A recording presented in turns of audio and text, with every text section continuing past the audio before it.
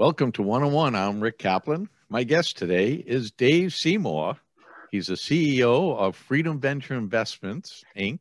He's also the star of A&E TV show Flipping Boston, and also a host of Real Estate Revealed Radio, a radio show on Saturdays, 12 to 1 p.m. on the North Shore. That's 104.9 FM. Yeah. How are you, Dave? I'm well, Rick. It's like my mom would be so proud of that resume. You know what I mean? Oh, I'm so proud. Hercules. And I could go on and on, you know? Yeah, there's a little but more I'm going to let you tell me a little more about what you're up to today. Yeah, man, we're busy, Rick. We're busy. We are in a different world today. I think we can all agree with that. You know, in business with COVID and the chaos that created in February, March. So, you know, our company pivoted. I was heavily invested in the lending space and moved out of that very quickly because Wall Street decided they didn't want to buy mortgages anymore, the kind of mortgages that we're familiar with as investors, non-QM, non-owner occupied mortgages. So when that business ended abruptly, it was like, oh boy, right? What's next? And what we decided to do was actually go back to my roots. Like you talk about, you know, Flipping Boston and the TV show and, you know, all of that silliness. And obviously I have fond memories of Flipping Boston. It's still playing on, we're on Amazon Prime now, Rick. I'm in the big leagues, man. I have Amazon Prime. Yeah, check it out. Just put Flipping Boston in there and you'll see all the episodes that we made. But, people have made that connection with me personally, obviously, to that TV show, which is kind of interesting, you know, to be in a men's room in East wherever, you know, Timbuktu, and all of a sudden, hey, are you that guy from the TV show? No, man, I always tell him I was on America's Most Wanted, just a little distance. But anyway. Well, if you're in the men's room, I don't know what you want to tell them. Yeah, that's right. Leave me alone while I finish what I got to do here. But no, seriously, I was connected with, you know, that single family business of buy, fix, and flip. But what the recognition never came for the fact that I was always involved in commercial real estate. The real wealth is really, as we know, is created through real estate's long game, not its short game. You know, if you buy a house and fix it and sell it, it's a job, right? It's a well-paying job if you do it right, but it's still a job. Whereas, you know, the creation of wealth is through cash flow and appreciation, depreciation, tax advantages, and all the things that we know of. So when the lending business, kind of folded dramatically, I looked at the landscape and kind of had one of those entrepreneurial moments where I said, he or she who controls the capital for the next 24, 36 months, 2 to 3 years, if you are in control of the capital, I personally believe that you're going to really win this game, this opportunity that's been created. So I connected with a very dear friend of mine, a guy I've known for quite a few years, Walter Novicki. Walter is ex-military. He's a couple of years older than me, over 30 years in real estate. And Walter had been a prolific syndicator. So buy commercial assets, you know, reposition them, maybe ground up construction. And he had done the bulk of his career was in the Gulf Coast region of Florida. So anyway, God is good. If you say your prayers loud enough, you know, he replies and he listens. And Walter and I reconnected, and it was a case of kind of like you just asked me, Rick. You know, he said, "What are you doing?" I told him my woes. I said, "What are you doing?"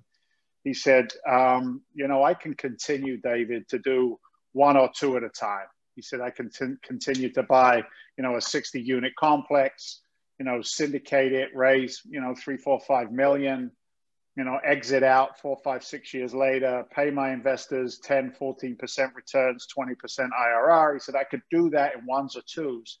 He said, or what I think is the most beneficial strategy, not only for us as investors, but also for the folks that invest with us.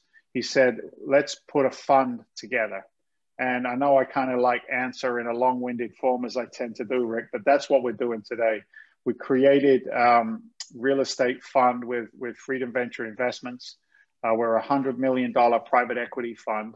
And what we're doing is we're raising that capital and then putting that capital to work in 40 to 140 unit apartment complexes in the Gulf Coast region of Florida. And we just simply cut and paste the same business model that worked for syndication. Now, instead of just buying one or two at a time, basically without sounding cocky or clever, we're trying to buy them all, as long as they meet our buying criteria and they meet our buy box. So that's what, it's funny. I've kind of like, you know, I'm looking at the signage behind you, right? New York and New England Real Estate Journal. But, you know, I would probably be a little off base if I said I felt like I was in real estate at the moment. I feel like I'm in finance because I spend all of my time, right? I spend all of my time talking about capital stacks, LTVs, LTCs, you know, cap rates, ROI, NOI, ABC, BBC, one, two, three. They go hand in hand. They do. And there's something very gratifying, to be very direct and frank. There's something incredibly gratifying between pairing the very, very best real estate deals with accredited investor capital. There's something that's just really gratifying when you can look at an investor, show them your business model, and show them how, you know, double-digit targeted returns are it's not a unicorn. You know, it's not a fantasy, and you know that from your experience. It's not a fantasy. It's been for the elite for so many, many generations that the opportunity to have that, Walter calls them, what does he call them? Country club deals. He says, these are the deals that are usually put together on the 10th hole of the country club, right? And to be able to put those kinds of vetted quality deals, you know, with a solid history and track record behind the operators, which is us, it's very gratifying. So that's what we're doing, man. We're raising money and spending. You know, I mean, it's similar to what I call, especially in the New England and New York market, is the insider business. Because if you're an insider, you have all the great deals come along to you. You always have access to plenty of funding. But you're taking this more to individuals. So when you can't just say, okay, today I want to have a fund and raise money. It doesn't work that way. So you have to be SEC, Securities and Exchange Commission compliant. There is a lot of hurdles and expenses, to be very honest, that we have to go through to be able to have a fund that we can then market to the general public. Now, we work with accredited investors. Now, an accredited investor, I'm sure most of your listeners already know this, but for those that don't, I'll just give you the high points. An accredited investor is determined by the Securities and Exchange Commission, and they say an accredited investor has enough intelligence to be able to invest wisely, is really basically what they're trying to say. And the way they determine that is based on an individual's income. So if you're an individual single earner, it's $200,000 a year or more.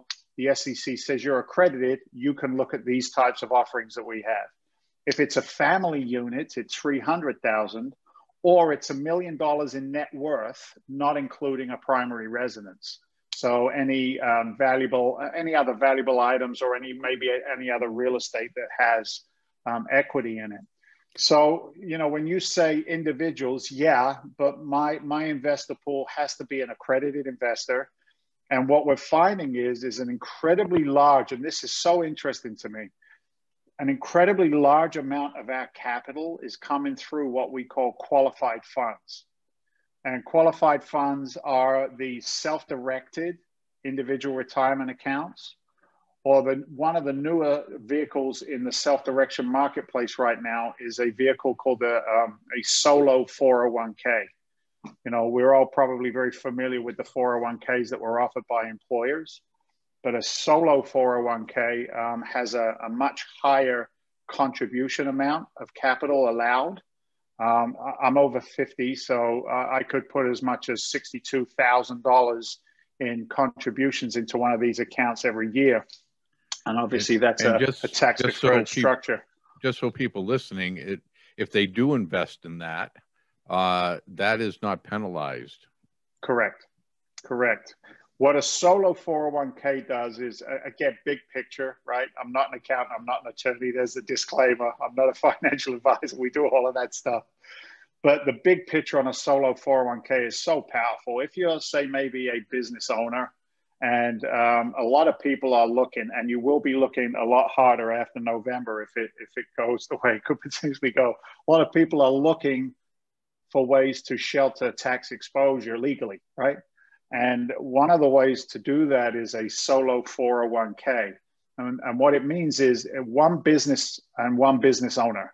So a lot of, say you're, I'll give you an example, you're a restaurateur, right? And well, they're not doing so well right now, but we'll use them as an example anyway. Say you're a restaurateur and you're sitting on $4 or $5 million in capital. If you opened up another business and called it your investment business for an investment company LLC, well, that company can then contribute $62,000 in my age group of tax deferred or tax-free capital into that retirement vehicle. That retirement vehicle, and this is where it gets to be so much fun. It's fun watching it. That retirement vehicle, that solo 401k, can then invest in my example, a private equity fund. And we target double-digit returns to our investors, 10 to 14%. They get the first preferred 6% rate of return. Over the life of the time that the money's working, we target anywhere between a 20 to a 22%, what's called an internal rate of return. So the question I put to these individuals, as you described them in the beginning, Rick, is I say to them, what would your retirement look like if your money was going to work at a 10 to 14% targeted rate of return? What would it look like to be able to defer taxes on $62,000? Let's say it's $62,000 that's deferred at a 33% tax rate, right? Or a 25, somewhere in there is the average. How does that look now? That's protecting a protection or a deferment, a shelter of tax exposure of what, $20,000. Think about what some people have done in their lives to earn $20,000, and yet we can defer that. And look, it's not paying taxes. I mean, real estate is the #1 tax shelter strategy that I know of. I think if you lined up 100, investors, I think 99 of them would know it's real estate. For some reason, only 20% of them are in real estate, though, because, like you said, they don't have the inside scoop. But when you start looking at that, and you get to see, accredited investors in their late 30s, 40s, and then 50s and 60s, and they start looking at what's been going on with the fee structure inside their current retirement plans, and then they see what we get to offer them as investors, it's exciting. It's exciting to watch the impact that we can have on their lives and their retirements. Well, we want to leave some information on the table so when people do see this, they can contact you, Dave. We don't want to give it all. I give it all up, man. I don't hold anything back. I don't hold anything. Well, let's go into this whole COVID system that has gone around the world has affected so many different industries. Sure. What are some of the opportunities that have arisen from COVID for you guys? COVID has, I compare, and right or wrong, man, look, I say this a lot, I'm a blue collar guy in a white collar world, right? As you know, you and I have a friendship, and there, not so many years ago, maybe 15, 16 years ago, I was fighting fires in the city of Lynn, Massachusetts, a paramedic. So when I start looking at the journey that I've taken, I bring a lot of blue collar attitude to a white collar world. And what I mean by that is that I focus heavily on fundamentals. And what I mean by that is I compare the easy data that's in front of us And what I do is I compare 2007 and 8, right, to where we are today in the sense of a massive shift or change or, crisis, whatever label we want to give it. The real estate marketplace 2008 was driven by Wall Street's greed. We all know that. We don't have to debate it or discuss it anymore.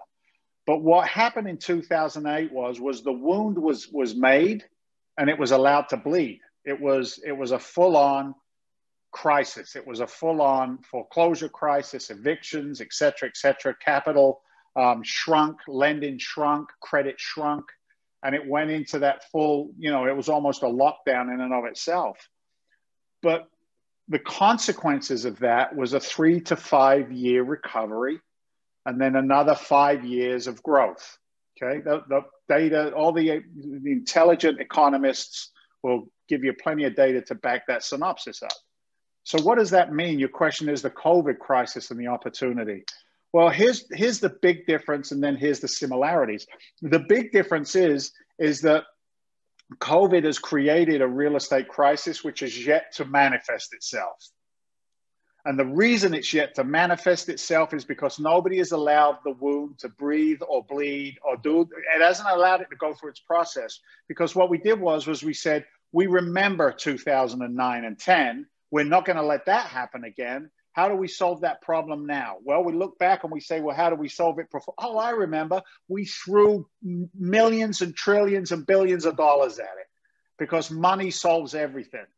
Or does it is the question. So in our COVID situation around real estate, what they said is here's what we're going to do. We're not going to let anybody lose their house. We're going to do the best we can around unemployment. So what we're going to do is we're going to put $3 trillion into the economy without any transference of goods and services. So let's say that again. We'll put $3 trillion into the economy without any transference of goods and services. Fundamentals. If I get paid, if I get money in my hand, it's because I either knew something, did something, gave something, grew something, made something. I did something for it. So when we didn't do that, we put a Band-Aid over the COVID crisis in the sense of what we'll do is we'll put forbearances in place. You don't have to pay your mortgage. Well, that just expired, as you know, here in Massachusetts. Yeah, you don't, flooding you can't, the courts. right? Flooding the court system. You can't evict tenants in Massachusetts. You can't evict your tenants because we've got a moratorium on evictions. They just lifted that in Massachusetts. So what does all of that mean? Well, basically what it means is COVID has created a mass exodus of population from our inner cities. If you want to go rent an apartment in New York City right now, there's plenty. If you want to go rent an apartment in Boston, in the Back Bay, around any of the colleges, there's plenty. So those properties, now in our marketplace, we don't do business. We don't buy in New England and New Jersey yet. We will probably in 18 months. We're not buying here now because the capitalization rates are still shrunk. But as we get to see evictions actually get through the court system in New England, New York, New Jersey, when we get to see the forbearances come to fruition, because the bank will at some point say, time to pay up. Okay, you got to pay. You don't just not pay forever. It doesn't work that way. So the bubble bursts. The bubble bursts, Rick. We're going to see that population that was a homeowner population now become a renter population. So do you as an investor, as an intelligent commercial real estate investor, do you have the product to serve the demand? So what we did is the COVID crisis for us will be manifested the most profitably now in the Gulf Coast region of Florida, which is where we invest. Because in the Gulf Coast region of Florida, you have the highest population of FHA forbearances nationwide. And what that means is the lower priced single family homes, the 150s to 200, 250s, which are nice houses in the Florida market, right? Yeah. Compare that to New York, New England, you can't get an outhouse for that amount of money up here, right? So those houses have the highest delinquency in FHA mortgages. So we anticipate that being our next renter population. Can't afford their mortgages, but they can afford their $850,000 a month rents. Now, Here's where it gets interesting. One might say, you're crazy, man. Everybody's losing their jobs down there. You're absolutely right. But we will not, as a society, allow, you know, a 6% of our population to become homeless. We'll do what the good governor of Massachusetts decided to do, Charlie Baker, and he allocated $173 million of capital for eviction processes, for homeless programs, for new rent stabilization programs, for, you know, we the live rent in the subsidies. Yeah, that's right, rent subsidies. So, as an investor, let's just be honest. I don't care who pays my rent as long as it gets what? Yeah. Paid. And you know, the thing is that this isn't something for the everyday Joe to be able to do, because yes, all these apartments will now be rented, and you'll probably have rent subsidy. But if you don't know how to manage those type of properties, oh, you mean it's not easy, Rick? You could end up losing your shirt as well. Yeah. You know, so look, it's not really for someone that is, you know, say, oh, let me just throw $5 million into an apartment complex and I'll just collect my rents. No, it's not that easy. I've got a property right now. It's 100 and how many doors was it? We got so many on the block. I think this was 107 doors. And this particular complex, no, that's a different one. This was a 40-unit complex. It was built in, I think, 2018, somewhere around there. And the investor has never, ever been to his own complex, because what he did was he bought purely off of the sales technique of the developer who built the 40-unit complex. And he said, oh, it's brand new. Don't worry about it. You'll be fine. 2 years later, we've got it on our sales sheet right now, like it's coming through our funnel, and it's coming in at 15% less than what this guy paid for it 2 years ago, because he has no management skills. He doesn't know how to deal with the tenant population.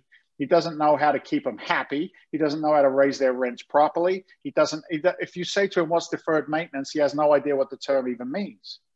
So, you know, commercial real estate investing, I was talking to an attorney who lives in my neighborhood. He's an injury attorney, real nice guy. And he was contemplating coming in and investing in the fund. You said an injury attorney and a nice guy? Oh. Yeah, there's one or two of them out there. One lives in my neighborhood. But he was, you know, most of our conversations for our investors are around the $250,000 to $500,000 mark. So it's not, you know, it's not a $20 loan and pay me on Friday, right? So I was presenting the you know, property management and accelerating the net operating income and and I'm giving him the full presentation. And as I'm on this call with you, man, he had a deer in the headlights look. And I said, Kevin, what's up? He's like, dude, I have no idea what you're talking about. He said, I'm an exceptional attorney. I can give you tort law all day long. He said, I can present a case. I can defend my clients. I can go after the bad guys. He said, I got that covered. He said, what are you talking about? And I'm like, what do you mean? You know? And then he looked at me and he said, oh, I get it. I get it. He said, this is like your TV show, Flippin' Boston, only it's on steroids, right? And I said, yeah, you're absolutely right. You cannot buy a complex thinking it's just going to work itself. Every single asset that we bring into the fund has its own individual business plan. It's like having, you know, if you've got 20 apartment complexes in a fund like ours, our investors own a piece of every one of those complexes, yet every one of those complexes has their own business plan, and we call it Core Plus. And basically what that means is we take an asset, we might do some deferred maintenance, fluff and buff the kitchens, bathrooms, no heavy lifting. If it needs a new roof, we'll do a new roof. We don't do anything that's heavy in the sense of repair. Plus, we only buy properties 1990 or newer. They're called B-class assets. We look for a certain capitalization rate. We look for a certain occupancy. And here's what's so interesting, because your point is so strong. COVID has crushed the dreams and the abilities of all of these mom and pop organizations that buy these smaller apartment complexes that we invest in. It's crushed them because they were running their business in an amateur fashion. You know, it's not moral, it's just business sense. And they're running these things on such a tight margin that as soon as they hit a bump in the road, they can't do it. Right. Real estate is easy when it's just going in that direction. Okay. And that's right? not the nature of the business. It goes up and it goes down. And it goes back down again. So, you know, we're seeing our inbound calls for these kinds of assets. They're blown up. I mean, I have no outbound marketing for my acquisitions at all right now. I don't need to. They're all coming in to us. Right. And the reason we're getting the calls is because we've been doing it in that market for over 20 years now. And when something goes sideways in one of these complexes, the brokers and the owners say, hey, call the guys at Freedom Venture Investments. Walter Novicki's the guy who can buy that. So it's crazy. Well, we're running tight on time. So let me just, and this is a quick explanation, Dave. Okay. Oh, okay. You said I could talk. Oh, I know. But, you know, the people, we want to make it so the people will listen and call you. Oh, okay. Okay. Private equity fund and REIT. Sure. A REIT. So people understand what the difference is. Yeah. A lot of people are very familiar with real estate investment trusts. And those are publicly traded on the stock market where somebody can put in a smaller amount of capital and say, hey, I'm benefiting from real estate. The thing with a publicly traded REIT is it's kind of interesting because the value of that REIT is not dependent on the value of the real estate. It's dependent upon the fluctuations in the market, number one. So it's really not stabilized against sticks and bricks. The other thing that I found very interesting is let's say we're in the same REIT, you and I, Rick. You put in, I don't know, 50,000, I put in 50,000. A REIT legally can pay your distributions out of my $50,000 and vice versa. So again, it's not based on the value of the actual assets inside of it. So that's a publicly traded REIT. We're a private equity fund. You can think of us as a private REIT, if you will, a real estate investment trust. Everything that we do is based off of the value of the real estate. That's how we project all of our targeted returns to our investors. And as I said before, if you want to own real estate and do absolutely nothing, then this is the way to do it. You come in with us, you own a piece of our company, and in return for that, you own a piece of the company's assets, which is all of the real estate inside of it. So we make the real estate more valuable. That way the investors get a better rate of return. Okay. That was pretty good. Great, Dave. We're talking with Dave Seymour. He's the CEO of Freedom Venture Investments, Inc. Also former, I should say former because the show's not on anymore unless you go to Amazon Prime. Former star of A&E's TV show, Flipping Boston. Also a host of a Real Estate Revealed. That's the name of the radio show, I guess. Yeah, Real Estate Revealed.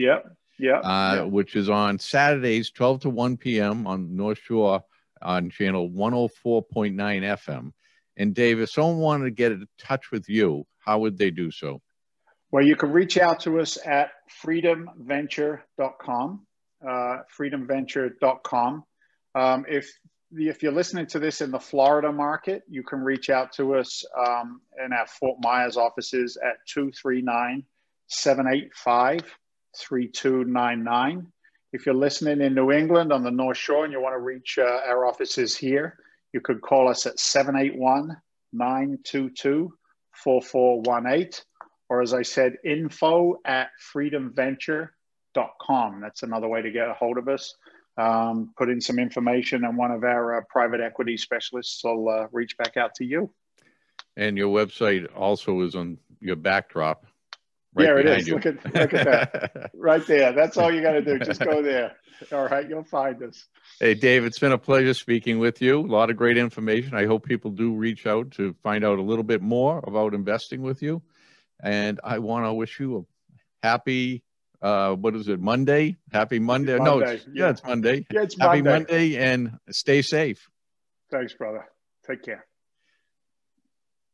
Thank you for watching today's interview. If you'd like to be a guest, a sponsor, or even advertise in the New England Real Estate Journal, You'll find our contact information in the description box below. You can also find all our social media platforms so you can follow us. And please subscribe to our YouTube channel.